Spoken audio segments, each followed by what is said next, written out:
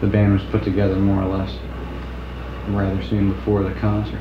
Yeah, it was. That was just our first attempt to go out and do anything, and I actually got them through. I phoned up a few people in that I knew in San Francisco, because I had to, you know, the tour was set before I had a band.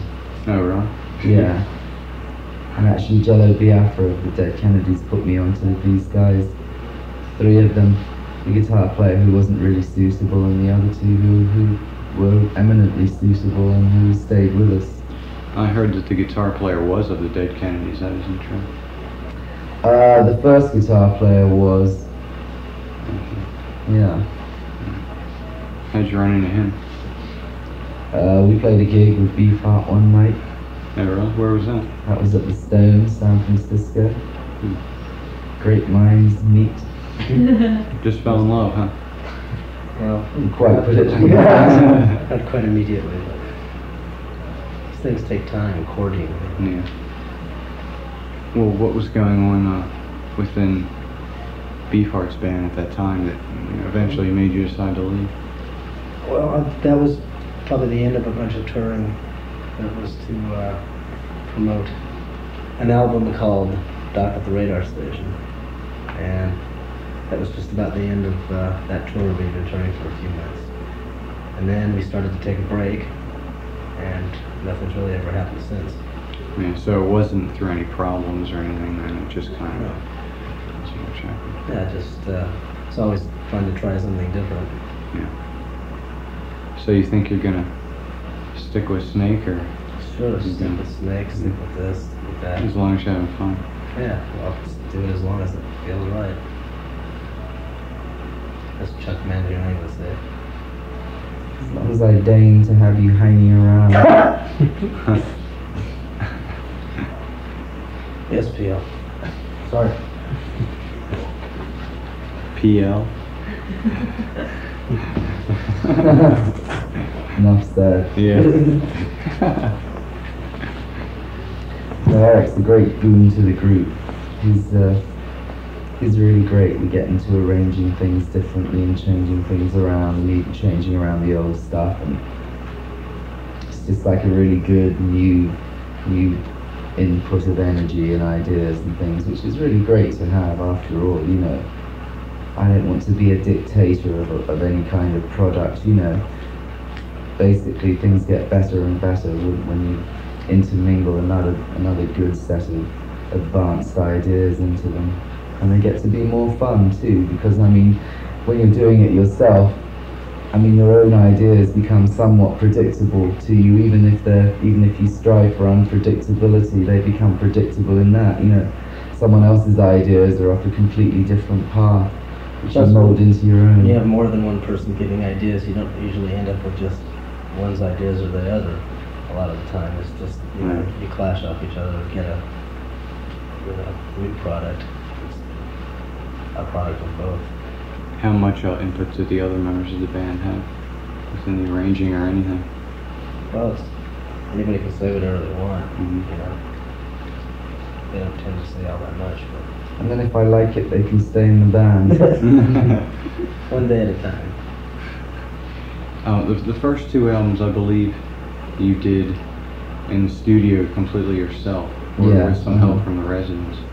Yeah.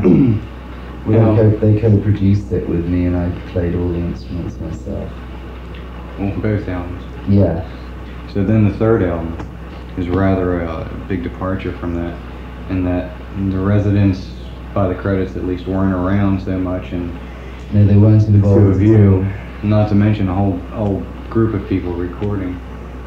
Yeah, absolutely. I don't think one should continue doing the same thing over and over again. And as far as being in the studio on my own and doing all the overdubs, while it was fun and quick and pleasant, I got to play out a lot of my fantasies. It was time to do something else.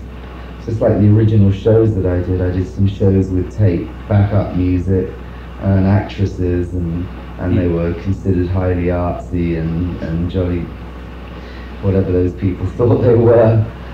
And after the second time, I found them very boring to do, and after all, I'm here to have fun and enjoy myself. That's why I stopped playing all the average bozoid rock type music that you hear around nowadays, because I like to enjoy myself, and that wasn't very enjoyable for me.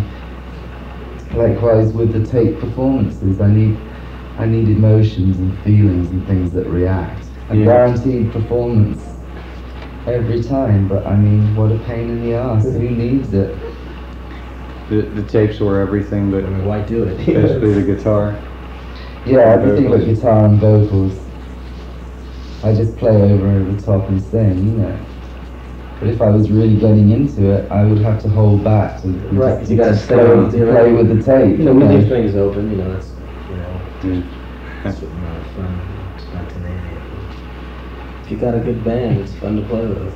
Mm. Exactly. At first, it wasn't very good fun. You know, it was like real hard work. Nowadays, it's really pleasant. You don't have to play every note all the time. You can hang back and listen and get a feel for what's going on, and it's a real pleasure. And sometimes the tension, the let and the go between the audience and the band just hits a certain perfect balance, and you can hear all your instruments on stage. And I mean, it's just a steaming experience. It's really incredible. You really feel combined energies at work, whether you believe in any of that stuff or not. I mean, when you're there and you're doing it and you're part of it, then you just have to believe. There's not even any question about it. Do you see this as changing your music? I mean, well, I think actually each of your 3 albums are quite different than the one before it. Now that you're into a band sort of situation, you think the next album is going to be another completely different thing, or are you going to... None of them are just like, none of the things I do. I mean, the first one was just like totally experimental, shot in the dark, searching around for a kind of a feeling of how I was going to get across the thing that I wanted to do. I didn't just do that and then go, right, that's completely different now, you know. I followed along a certain logical line, you know, followed along the direction I was going in. The band puts a completely different viewpoint on what I was doing, but at the same time, it's still following along a logical line of progression, a logical line of writing, something that I'm into. And now, since we've done this new album, Manual of Errors, we were really getting into a certain groove that was beginning to seem really, really interesting to us, and right now I'm just following it along. You know, the next album will be very different. It'll be different than the last one, but it'll be some kind of a connection. Mm-hmm. Exactly. Do you think that the band will stay the same for the next one? No, we'll probably have a new bass player for the next one. Why is that? Well, George has got to go and live a family life now. Yeah, that can do it to you. Yeah, fine fellow, I'm sure, but life goes on, right? You said that after a while you just really wanted to get out of the more commercial, same thing that everybody else was doing. And what happened exactly with Chili Willy and the Red Hot Peppers? How did that come about? Such that you'd actually met the Residents before. Yeah. How is it that you decided to leave and come back again? Well, I have very broad taste in music. This was a band that I formed with a friend that I wanted to be in a band with for a long time. We've been best friends for ages, and he was in like Savoy Brown blues band and various other played with John Mayall and Ainsley Dunbar and all these people. While I was doing whatever it is I was doing, and we both became free at that point.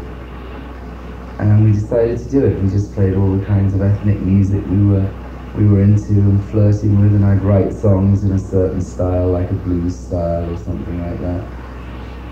And it was jolly good fun. It was trailblazing at the time in England, because all there was apart from us was a bunch of heavy metal dinosaur type bands, you know, heavy 3-pieces. And I mean, they were awful. That was all there was. It was very boring and very pathetic. And we did the Chili Willies as long as was entertaining for us, until it started becoming you know, boring to us. I mean, we were reaching the top of the heap as far as it goes in Europe, and it just wasn't looking very inviting to us to stay there.